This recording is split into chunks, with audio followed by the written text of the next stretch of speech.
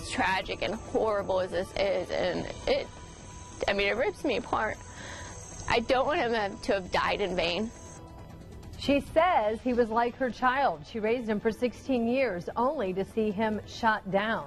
When the tortoise Merlin got out of her yard, she never thought a neighbor would then take his life. Yeah, the question tonight, will that neighbor face any charges? As Rich Nye reports, Merlin's owner is mourning and working to make sure his death was not in vain. This is Daisy. She's a 16-year-old African sulcata tortoise. She had a friend named Merlin, who somehow got out of the yard last week and was killed. But they actually go around and test the fence and areas with their legs.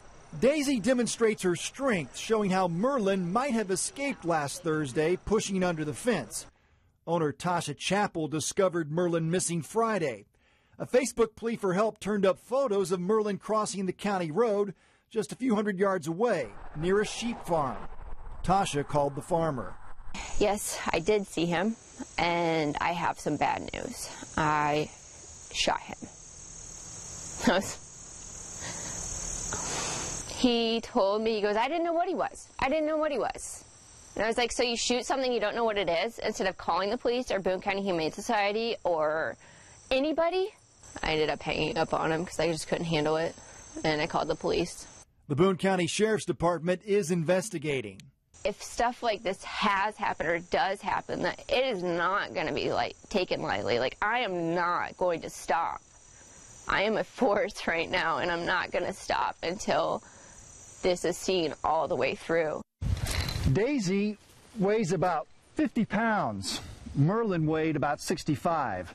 These tortoises can get up to about 100 pounds and live to be 80 years old. The man who shot Merlin told me on the phone it was an unfortunate event. This is animal cruelty. This is murder of my pet that somewhat is considered property, then theft for stealing my pet and taking him somewhere for a new home decoration. It's senseless. Tasha has recovered Merlin's body and hopes to have it preserved. I'm Rich Nye, Channel 13 Eyewitness News. And making this even harder, Tasha is set to get married this weekend. She says this is taking the focus off what would have been a time to celebrate in her life.